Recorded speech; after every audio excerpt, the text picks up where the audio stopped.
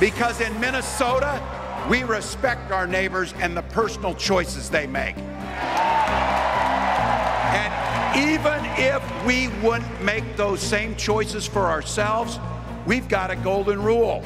Mind your own damn business. Minnesota Governor Tim Walz formally accepts the Democratic Party's nomination for vice president as Kamala Harris prepares to address the convention tonight.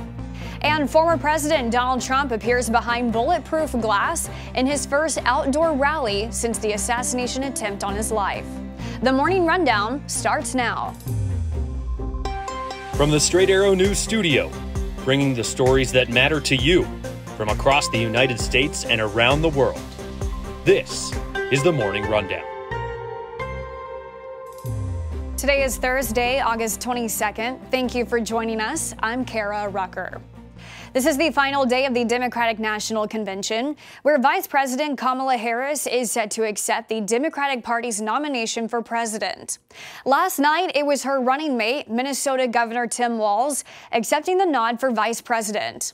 In Chicago, Walz delivered the evening's keynote speech on Wednesday, introducing himself to the American people with what he described as a pep talk, similar to what he used to give during his time as a high school teacher and football coach. It's the fourth quarter. We're down a field goal, but we're on offense and we've got the ball. We're driving down the field. And boy, do we have the right team. There'll be time to sleep when you're dead. We're going to leave it on the field. Before Walz took the stage, it was some of the biggest A-listers and veteran party leaders giving speeches to rally up the base. Former President Bill Clinton and Oprah Winfrey were among those who also spoke, giving their full support to the ticket. Tonight, Harris will close out the convention. The theme for tonight is For Our Future. Meanwhile, former President Donald Trump will be visiting the border in Arizona today, and his running mate, Senator J.D. Vance, will be campaigning in Georgia. Former President Donald Trump held his first outdoor rally since the assassination attempt on his life last month in Pennsylvania. This time, a new layer of security. A wall of bulletproof glass surrounded the podium as Trump and his vice presidential candidate, Ohio Senator J.D. Vance, addressed the crowd in the battleground state of North Carolina, the focus being on national security. On the same day as Trump's North Carolina rally, lawmakers continued their search into what went so wrong on July 13th. The bipartisan congressional task force met remotely with the FBI to discuss progress in the agency's investigation into the assassination attempt. Independent presidential candidate Robert F. Kennedy Jr. is expected to suspend his campaign by the end of the week. Kennedy is expected to give a speech Friday on his path forward in the 2024 election during an event in Arizona. This comes just days after his running mate said Kennedy has two options left: stay in the race or drop out and back former President Donald Trump.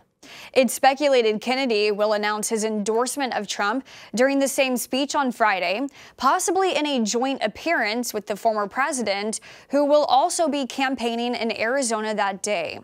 Trump's running mate, Senator J.D. Vance, has confirmed there's been a lot of communication back and forth between the campaigns, but nothing is set in stone yet. Divers have now recovered 5 bodies in the wreckage of the luxury yacht sunk off the coast of Italy during a storm on Monday.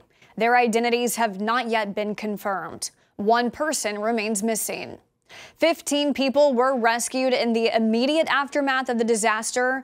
Crews are using the help of underwater drones in their search efforts at the wreckage site. Now to the latest developments in the war in Gaza. The second U.S. Navy aircraft carrier, the USS Abraham Lincoln, has now arrived in the Middle East, joining the USS Theodore Roosevelt. The U.S. Military Central Command sharing video of F-35 jets taking off from the Lincoln's deck.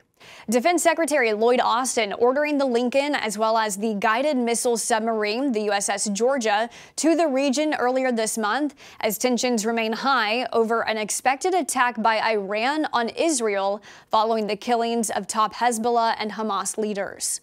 The Lincoln and Georgia add to the U.S. ships already in the area, including 8 destroyers.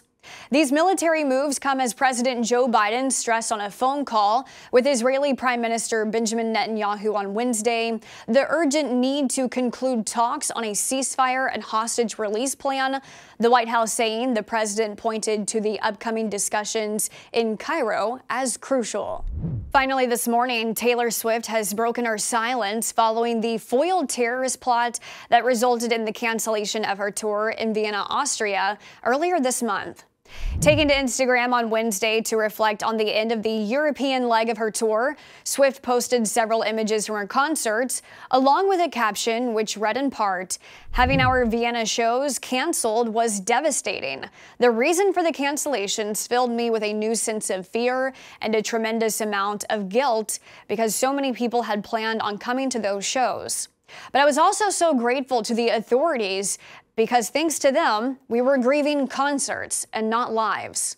Swift went on to say, "Let me be very clear, I am not going to speak about something publicly if I think doing so might provoke those who would want to harm the fans who come to my shows.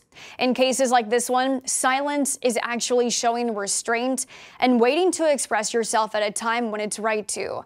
My priority was finishing our European tour safely, and it is with great relief that I can say we did that." Swift added she was heartened by the love and unity she saw in her fans who banded together. These are your top stories for this Thursday. We'll see you back here tomorrow. Until then, I'm Kara Rucker. Have a great day.